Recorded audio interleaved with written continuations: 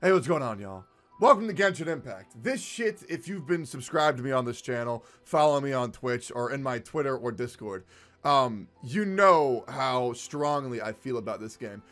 This is a game that actually got me to not just start a game and just grind the fuck out of it for like 48 hours and then make a YouTube video like I generally do. I decided to play this game like, get this, a normal fucking human being, because this is a game that I haven't really experienced anything like before, except for the Breath of the Wild, elephant in the room. Yeah, a lot of people consider this shit to be a rip of the Breath of the Wild. Do I agree to some points? Yes. Graphics-wise, there's a lot of similarities. Genre-wise, for sure. Combat, I disagree. Story, all that shit. There's a lot of similarities, but there are a lot of differences. It's also been kind of called the phone killer. Yeah, this is a fucking mobile game, which is really weird because we haven't really seen anything on this level before, on the phone before, and a lot of people were worried if it's going to run on their systems. In my opinion, in order to push the boundaries, I mean, somebody at the end of the day had to fucking make a game that was going to be as graphically intense, because, dude, I'm fucking tired of playing these fucking disgusting-ass looking mobile games all the time. Now, it's different when it's done stylistically, like, for example, Arknights, where they do 2D, like, intentionally, but it's really gross when you just know they're making it look shit because they want it to be as universal as possible in order to net the most profit. Yes, I understand it's a business and you need to make profit, but like, Jesus Christ, man. Some games like Hero Wars, I mean, that shit looks like dog shit. Some of y'all might be caught off guard because some of y'all might have thought that this was just a very fancy looking wallpaper for the game. But no, everything that you were seeing is something that you can get to, which is pretty damn insane. Yeah, I mean, the game is absolutely beautiful. And yeah, this game is a gacha game. Now, I was talking earlier about making as much profit as possible, but this game feels entirely, incredibly free to play, which, in my opinion, is a big mistake. There are ways you can spend money on this game. You know, I haven't really seen anything on the stamina system yet. I think there is one for the dungeon system. But other than that, I mean, if you take this game at like a leisurely pace, which you don't really need to take it anyway else, because I don't believe there's any PvP yet. I believe it's solo or co-op in some instance scenarios, which I will be grinding the fuck out of. It's just the financial system, man. It's just like, it's really fucking friendly. I feel like this game would have been dope if it was released like one time for like 40 bucks and you just like get everything. But, I mean, that's like the big gray area for the game for me, is like, dude, how is this game going to fucking make money? Now, that's not my problem, okay? That's Mahoyo's problem. Me, as a consumer, I'm just kind of sitting here being like, why wouldn't I recommend this to all my friends? Why wouldn't I play this shit? Like, this game, in my opinion, seems just like a really dope game that's going to come out sometime in 2020. The release date is vague, other than the fact that it's supposed to be coming out in 2020 globally. And it just seems like a game that when it first comes out is going to be dope as shit for like a month and a half. And then after that, as the content updates come out, then you go and revisit yada, yada, yada.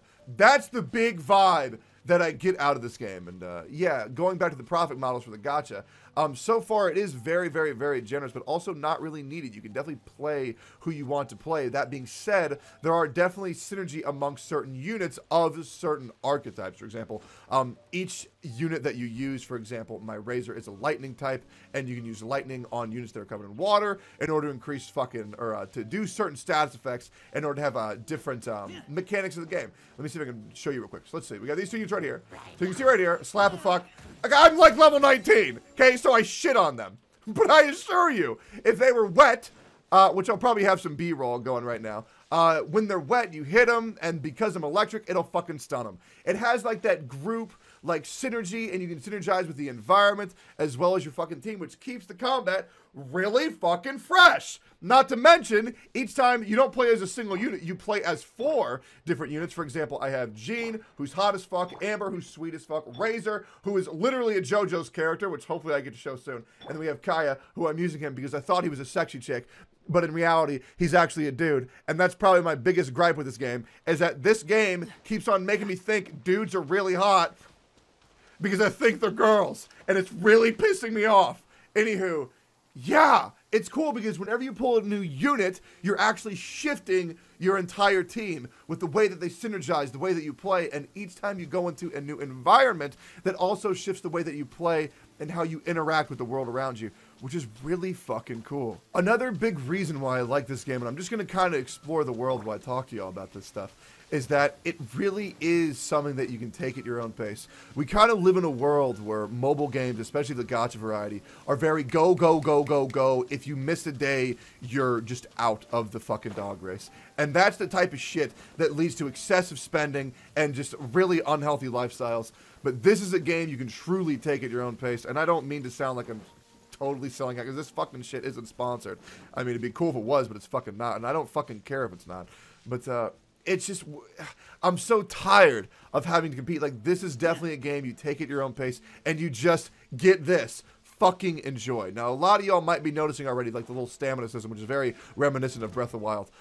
It does seem very low right now, but the more you explore the world and get to see the environment around you, the more of these little crystals that you can pick up, and the more you can increase your characters and your overall stamina pool around you. Now, the other thing you might be wondering is that this game looks pretty fucking big. Am I really gonna want to walk all over that fucking cliff in front of me to go up there to kill 3 slimes to get a quest objective? Well, there is also a fast travel system to where you don't really need to worry about that shit.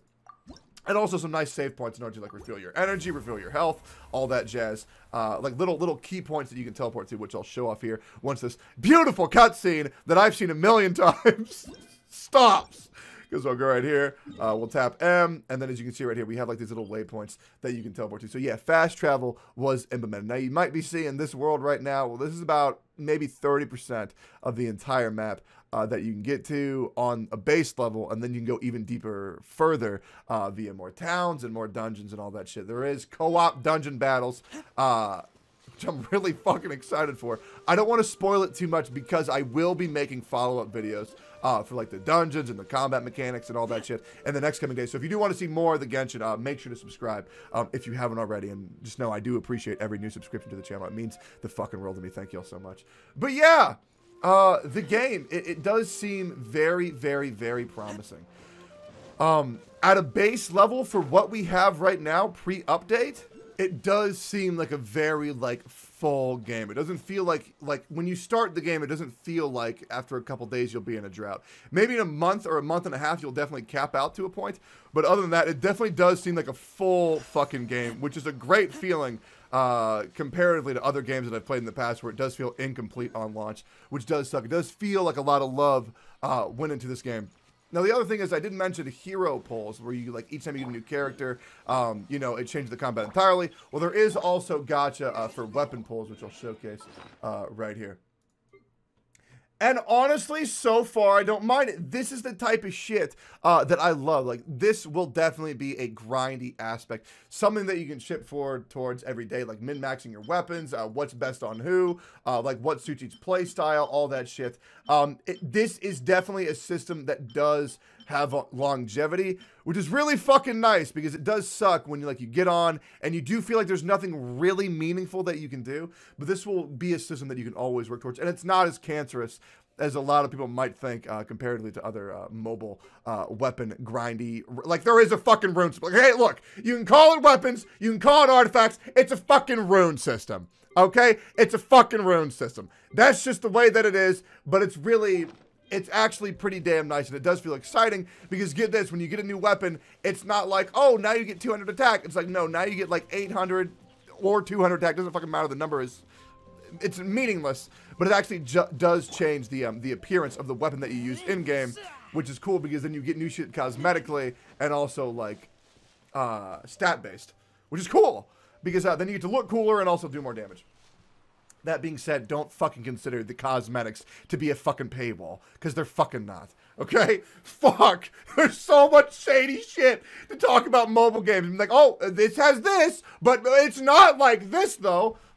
Some of y'all will get what I fucking mean. You know fucking paid skins, the fucking debacle and drama behind that shit. But yeah, first impressions, really fucking solid. Definitely going to be a contender for Mobile Game of the Year, 100%. This is going to have some really fucking stiff competition. Because, you know, Arknights is out, Genshin Impact is out, Sinnoh Alice is coming out, and I know this isn't a mobile game, but Blue Protocol is coming out later, and I'll be covering all those games, but for right now, it's a nice bush. For right now, I'm loving every second of this game, and it's pretty damn unreal. And I guess the last thing that I want to say before this is there is... English-only voice acting right now. Once again, all this shit is subject to change because it is CBT. But it's nice because the text and the voice lines and the narrative in this game are very self-aware. A lot of these mobile game companies don't really give a shit about the dialogue, but you can tell that a lot of thought and care went into the story and the dialogue of this game. And the jokes in this game are actually fucking jokes. They're not cringe. Like, there is very good humor and very, like, compelling a narrative in this game, which is something that's very important to me. I know this video will probably feel a little bit different than my other videos because this game already feels very personal to me, kind of like an Animal Crossing type. But regardless, I hope none of y'all get confused. I'm really fucking excited about this game, and this shit looks mad fucking clean. So, hey, I know a lot of y'all didn't get the chance to try the CBT. Feel free to subscribe to me on YouTube and follow me on Twitch if you want to see more. I'll be streaming the fuck out of this game after this video goes live, just to give anybody the opportunity to see more of this game if they want to. And yeah, I hope you enjoyed the video.